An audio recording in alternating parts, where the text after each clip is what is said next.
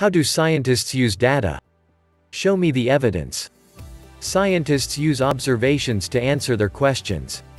Each science observation is a piece of data. Scientists use data as evidence to decide whether a hypothesis is or is not supported. Communicating data. Scientists record and display data so others can understand it. You can record data in different ways. You can take photographs. You can write in your journal. You can share, or communicate, your data in different ways. A chart is a display that organizes data into rows and columns. Sometimes scientists use charts and graphs to help interpret and display data. Scientists use many different kinds of charts.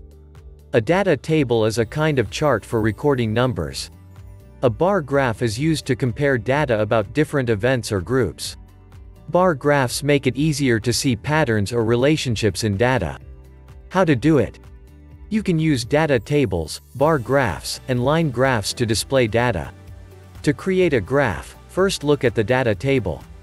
Use the same headings on the data table for naming the parts of the graph. The bars on a bar graph represent the numbers in the data table.